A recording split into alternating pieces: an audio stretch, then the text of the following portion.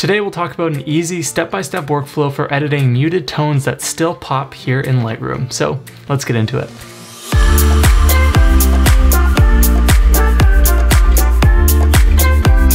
Hello friends, my name is Brendan from BeWillCreative.com, where we love to talk about photography and photo editing. And in today's tutorial, we're going to learn an awesome technique for editing those muted colors in Lightroom with a very simple workflow. Now, in the most general sense, this technique is broken down into a brightening and then a hue adjustment to basically lift the contrast and then mute down some of the colors by adjusting the saturation and luminance values. So to get a better idea of how it all works, let's hop into Lightroom and see how to do it. So to give your photo a muted look, the first thing that you have to do is brighten your exposure just a little bit and lift some of that contrast. So right now this is a raw photo.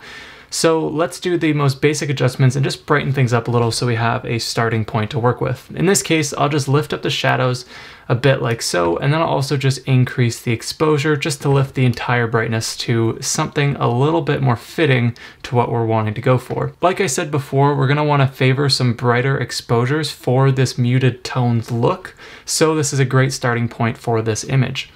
Now from here, we're gonna go down to our tone curve, and this is where the bulk of our adjustments are gonna take place. Now before we do anything, make sure that you're using the point curve here and not the region curve. So the region curve has all these sliders, and then the point curve, you can actually move the tone curve by manually placing anchor points. So for creating this matte look that we're going to go for, you need to use this point curve to get started. So what we'll do, very first thing is click on the shadows point right here and just lift this up. And that's going to lift the base point of your shadows and give it a more matte look. So notice how as I lift it up, it starts to look more and more gray. And that's just because it's lifting the black point in the photo. So obviously you don't want your image to look like this. So you'll just want to be sparing and be subtle with how much you lift up the shadows. Now this looks pretty good for this image, and it's going to look a little bit different for your photo depending on all the color and exposure values in your image. But once you have that base point set, we're going to add back some contrast so it doesn't look too flat. We can do that by just clicking to add an anchor point in the shadows area, and then we'll drag down just a little to bring back some life into those shadows. Now things are looking a little bit too dark, so then we'll go to the midtones, click again to add another anchor point, and then drag up slightly like so. So now we have some nice contrast, but it still has that matte effect, which is really important for these muted tones. So turning that on and off, you can see how the contrast is still quite similar, but it does have a softer feel because of that matte look, and that's gonna really help with our color adjustments later on. Now from here, we're gonna go to our region curve, and now we can do some more fine adjustments just by using the sliders, because I find that the sliders are a little bit easier to work with than the point curve because you don't have to actually add any anchor points. Everything is broken up here for you, so it just makes life a little bit easier. Now once again, we want to brighten this up a little bit, so I'm going to bring up those lights a touch. I'm going to bring up those highlights a bit as well. And in this case, I have a lot of bright areas in the photo because this was taken at sunrise, so I can't go too crazy with this, but you might have a little bit more wiggle room, especially if you have a darker, more shadowy photo that you're working with. Now from there, I'm also going to bring up the darks slider, and that's going to remove some of the contrast in the overall image and make it look a little bit more soft, just like we did before with the point curve. But to make sure that we don't go too overboard with this, I'll just bring down the shadows and add a little bit of contrast back in, because you don't want to have a completely flat image, otherwise it just doesn't look very good. You need a little bit of contrast in there for things to look just right. Now with our tone curve adjustments finished, let's turn that on and off. You can see the big difference that has already made to flatten out some of the contrast, and gives us a great starting point for moving to our HSL adjustment. Now the first thing that we're going to do is actually go to the saturation adjustment right here.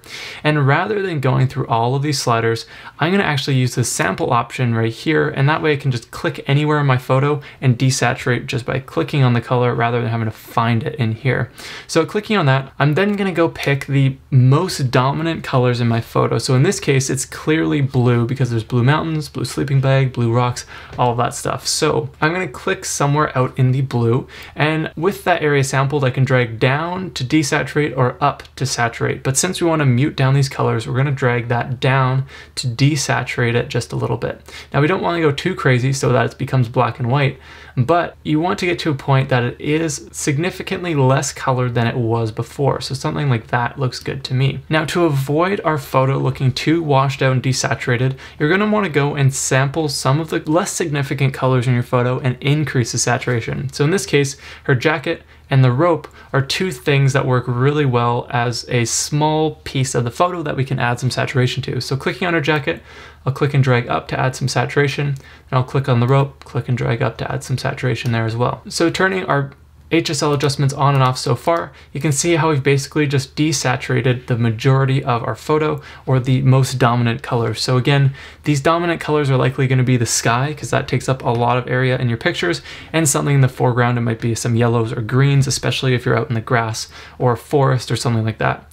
Now from here, we're going to go to our luminance adjustment, and rather than darkening any of our exposures, we're actually going to increase luminance, aka the brightness of our colors. Once again, rather than adjusting the sliders, we can click on our sample option right here, and then I'll click on the blue area once again, and I'll bring up that luminance just a little bit. So that's going to once again affect the blue areas of the photo, but this time brighten it just a little to make them look a little bit softer.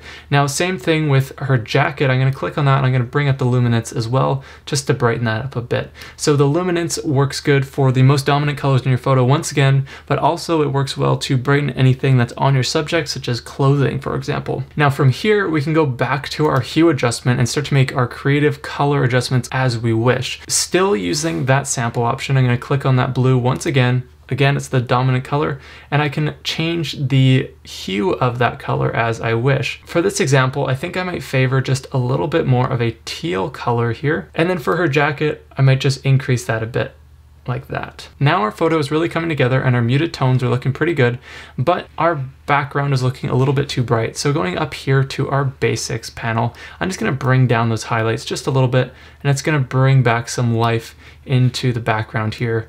Bring down those whites as well, and that just is going to balance it out so it doesn't look so blown out back there. The last thing that I like to do with these muted tones is adjust the white balance, and for this photo, since it's so blue, I'm actually going to increase it and add some yellow into that photo and balance things out a little bit. This is not only going to adjust your white balance, but it can also change how some of your colors look in your photo for the better. So the white balance adjustment is another great tool to try when you're editing these muted tones. Looking at our before and after, we started with a dark raw photo that had a lot of contrast. So what we did is we brightened that up, add a nice matte look, and took away some of that contrast to get a good starting point for this effect. From there, we went and adjusted the saturation, desaturated all those dominant colors, and then brought up the luminance value of those dominant colors to brighten those areas and make them pop a little bit more in your photo. Then from there, we went to the hue adjustment, and then we're able to make those stylistic changes as we needed. Now we're going to go through one more example of editing these muted tones, but if you're loving how this is looking so far, then make sure to hit that like button down below, as it really makes a difference to help more people see this tutorial. All right, so let's hop into the next example. For our next example, we have another portrait here, and once again, it's a raw photo that we're working with, and it's already a little bit dark. So let's go through the whole process again, but this time just a little bit faster. So the first thing that we need to do is obviously brighten this up a little bit. Since this is really dark, I want to brighten the whole photo. I'll just bring up that exposure slider a little bit like so. From there, I can increase the shadows if needed as well, and this just gives us a good starting ground for our edit. Now going down to the tone curve, this is where we're going to do the bulk of our adjustments for this muted tones look. Clicking on our point curve, we're going to drag up that base point of our shadows to make a matte look, and then we're going to add back some contrast so things don't look too flat and unappealing. So clicking in the shadows, we'll drag that down. And then clicking on the midtones will drag that up, and that's going to add some nice contrast in there while keeping that matte muted look. So turning that on and off, it just softens down some of those shadows in the photo. So now going to the region curve, clicking on this icon right here, we're going to brighten up some of this. So we're going to lighten up those highlights and then lift up those darks as well. But since we don't want to lose all of our contrast, I've lifted up the darks, but I'm going to bring down the shadows just a little bit. So now we have an image that pops a lot contrast-wise while still having a matte look.